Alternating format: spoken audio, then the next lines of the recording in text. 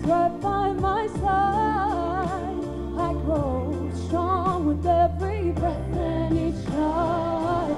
I mean, it's come around actually really fast, but it's been a really special night here for us. We've got so many people who are wishing us, with everything that they've got. So many changes, many lessons to learn. Hold your heads high. Play with a sense of pride that comes from representing your country.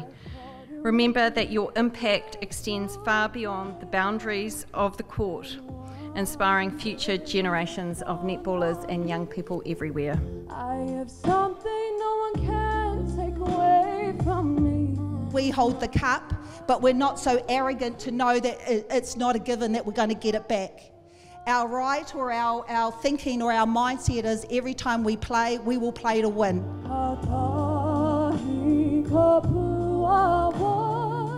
I think today really hit home, hearing people acknowledge all the support that we do get and the support that we have with all the Kiwis around New Zealand and abroad.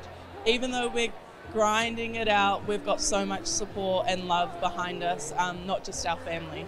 You've prepared extremely well, and I know that that's going to be a bar raiser for World Netball, and that's what we want. We want to put netball up as high as we can. Remember, you are one of a very select group of people that ever get to represent your country, and so be really grateful and be proud, and we're with you all the way.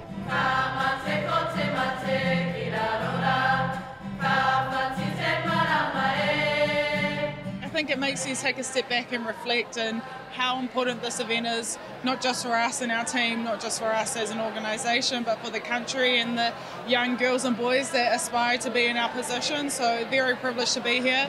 Hopefully we take the mana of the country with us to South Africa, and looking forward to what that journey brings.